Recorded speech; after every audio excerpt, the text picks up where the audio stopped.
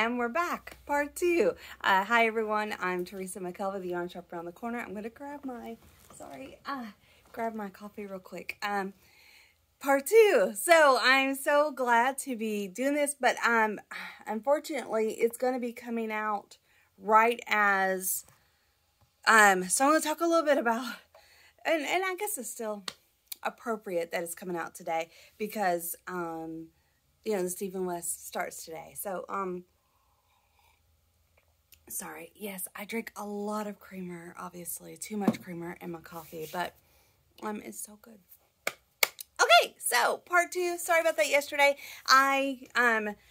Once that day started, and it was a lovely day, and so I'm just gonna roll with it. Today, I thought I'd come in about an hour early. It's 9 o'clock, don't up until 10, and it gives me a little bit of time to talk to you about the Stephen West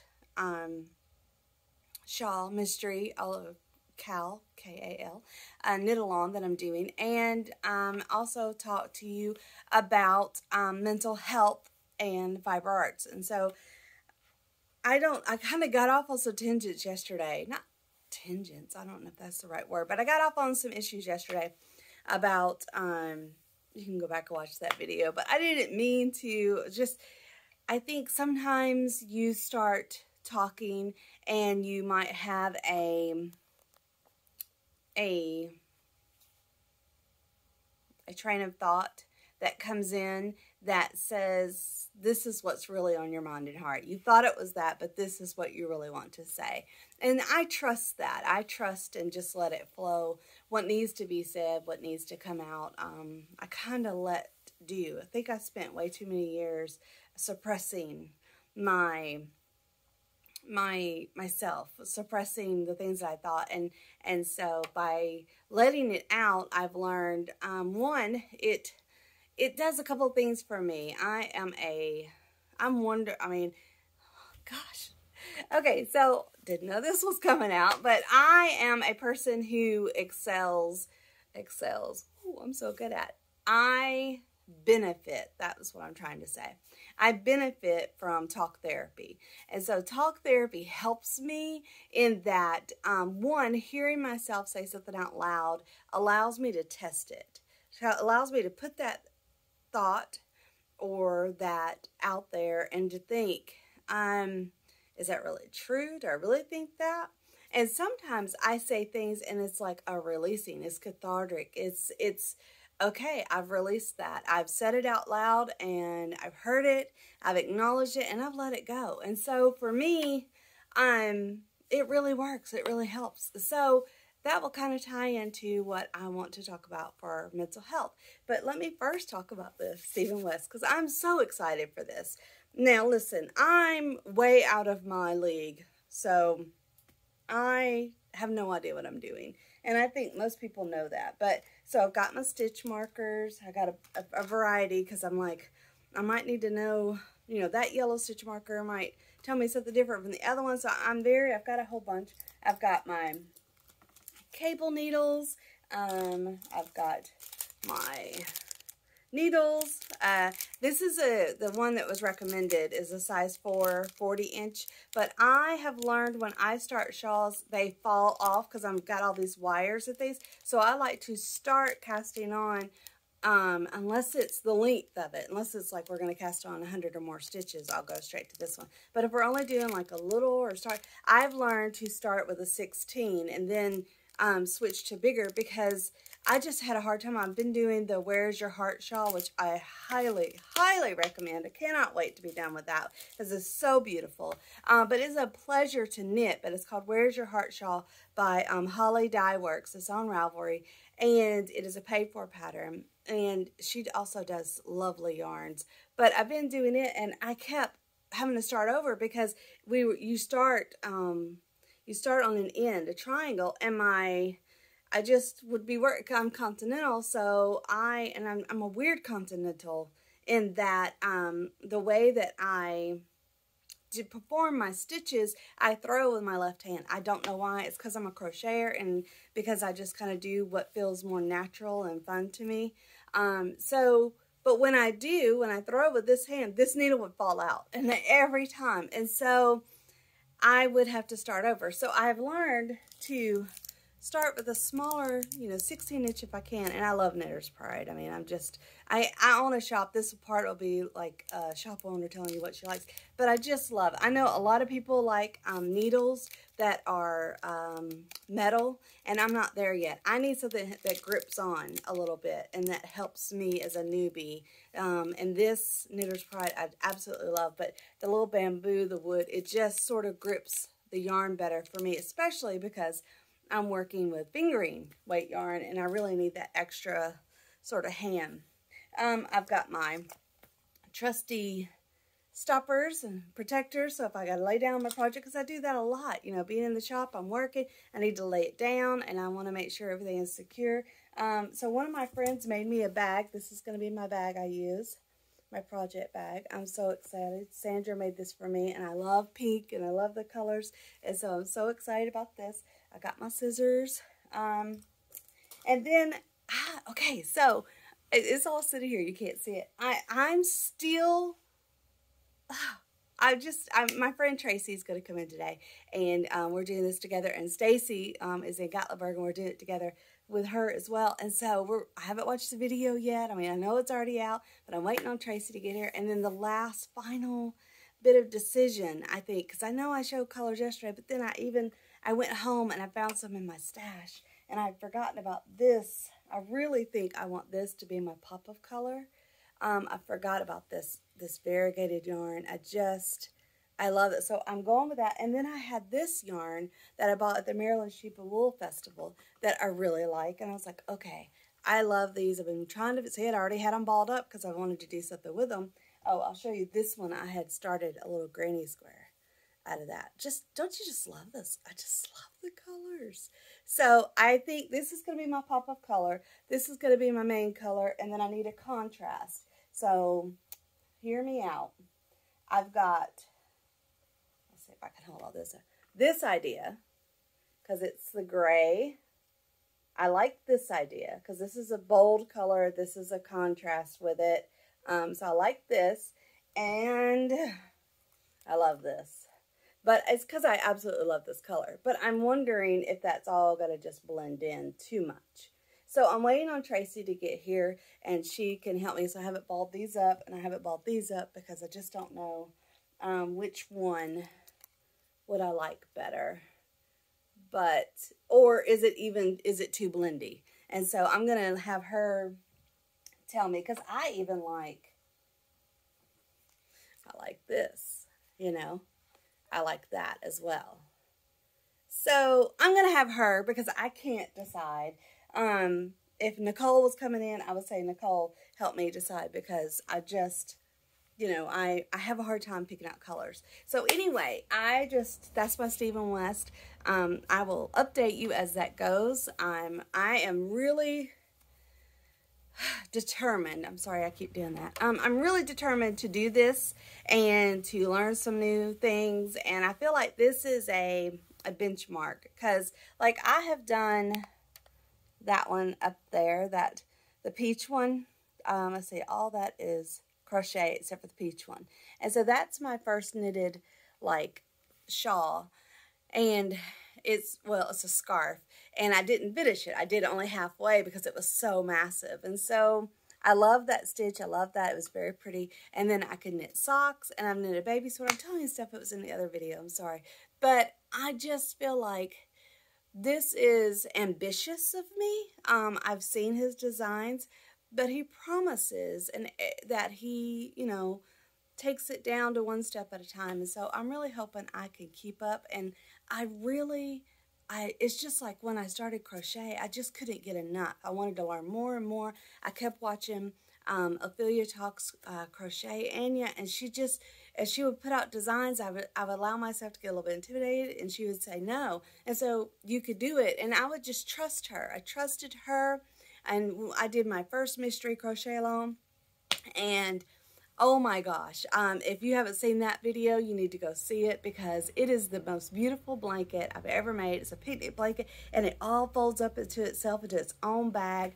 And it is like I don't even bring it to the shop. I mean, it is my pride and joy at my home. I absolutely love it. And she picked out, you know, she even chose the colors. All of it was a mystery. And so, but I couldn't get enough. I mean, one day I just started going through her videos and making everything on it because I wanted to learn so much. And I wanted to be to where I could, you know, be that level and just make whatever she put out. And so I feel that way with knitting now. And I'm still, you know, crocheting. And I'm also now, you know, feel like I'm transported by knitting. You know, I sit here and I look at this, like I really want to make, you know, a sweater for I want to be sitting here in my Love Notes sweater. So I'm going to try, that's January, try making a Love Notes sweater. You know, it's something that looks, using mohair, that's intimidating. Holding 2 strands together and knitting, that's intimidating. A lacy pattern, that's intimidating. So, but having all these ladies that I could kind of talk with and watch the videos is very helpful. You know, having the pattern, having all these things to kind of go to and access it's not like before. I can imagine, you know, back in the day when you learned knitting and crocheting, if you didn't have someone that did it near you, you had a book and you had to look at pictures and figure it out. And I just don't think I'm that kind of a learner, and which is why none of this has never clicked until I could see a video and do it at the same time and like talk to people. So I'm excited about it if you can't tell. It's just this is a real journey, a real adventure for me. So I'm very excited. All right, so I don't want this video to be that long, and I think I'm already like, I can barely see because I have the slide on, but I think I'm already like in almost 12 minutes. And I haven't even talked. So, so bear with me. This is very important. So I am noticing more and more people coming in and opening up about their mental health. And that is a wonderful thing. I've done a lot of videos on my channel about mental health and how much crochet and fiber arts has helped me. I don't think I've ever shared my story about why I have struggles with mental health or have issues, and I really don't want to, because, you know, what's amazing to me is I can see how much growth I've had, because I used to live out my story by telling it all the time. I was living my trauma by constantly telling my trauma. And so it was really hard for me to, like, I would meet someone and I'd be like, okay, you need to know this about me. This is like, it defined me. And so now I sit back and go, my trauma is always part of me, but it doesn't define me anymore. My trauma is always part of my story. I'm not a bit ashamed of it. I'm not a bit of, but I also don't celebrate it either. It's not like, this makes me special, this makes me unique. If you knew what I've been through, you would, you know, you would applaud me, or you would feel sorry for me. I don't need any of that anymore, and I will admit, for a time I did. For a time I needed sympathy, and I needed people to understand me. I needed people to feel sorry for me. I needed them to understand my trauma. And one day I realized, oh my gosh, I'm in a room full of people who have no idea my backstory, and they don't care. They like me for me, and I had no need to tell them my backstory. I have no need to tell them, you know, it's like I can enjoy the chapter I'm in. Those were other chapters, and my story isn't over. My whole life is my story, and yet those chapters were, they did have an impression on me, and I do have issues and things that I have to work harder to deal with because of those chapters, but I'm not defined by those chapters. I've turned and I'm in a new chapter, and I have some people who come in and meet me at this chapter and they think my life is always perfect, you know, it's so great. And, you know, I'm a yarn shop owner, and I'm blissfully married, because I am blissfully married, and I am a yarn shop owner, but I still have had, I'm not defined by this chapter either. Who knows what my next chapter will be? I mean, I'm literally hoping that I do this yarn shop and I really enjoy knitting and crochet, and I hope that when I'm 80 and 90, I'm still around and I'm still knitting and crocheting. My biggest fear is that I will get arthritis, which is hereditary, and not be able to do this, which I absolutely love. But I've turned that over, and I'm not going to worry about it right now. I'm just going to enjoy it while now. But like this chapter, I'm hoping is my loving people, learning my craft, enjoying my craft, selling yarn, hopefully making a little bit of money to help our household income while my husband works at the post office. And then when he retires, I hope to write books and travel and write about my experiences. And, you know, I would love to be writing now, but I've learned I can't divide my time that much. So I just want you to know that I struggle, but I'm not defined by my past chapters. It's not that I have tucked them and hid them away and don't think about them. No, I can look at my past chapters and see the beauty in them, the beauty in the trauma, the beauty in the ashes, and I can see that now, and I don't feel the need to relive or to be defined by it. It's just one part of who I am. I still acknowledge the trauma. I don't want to say victim. I don't want to use victim. I still acknowledge the trauma that has been in my past, and I still acknowledge it. I have no idea what's coming in the future. None of us do. And so, but today, as I sit here in this thing, if there's anything that I can share, what was really on my heart is two things. It seems that people believe, because they're walking into this chapter, that this is the only chapter, and that I want you to know that this is the chapter now, and I'm going to celebrate. I'm going to love it. I'm not looking for negative or trauma, and I'm hopeful for even better chapters. You know, this is a great chapter, but this is not my whole story. And everything in my life is not always wonderful and great, even in this chapter. You know, there's days and there's things that I go through that are difficult. But I use my faith, I use my friendships in here, and I use crocheting and knitting.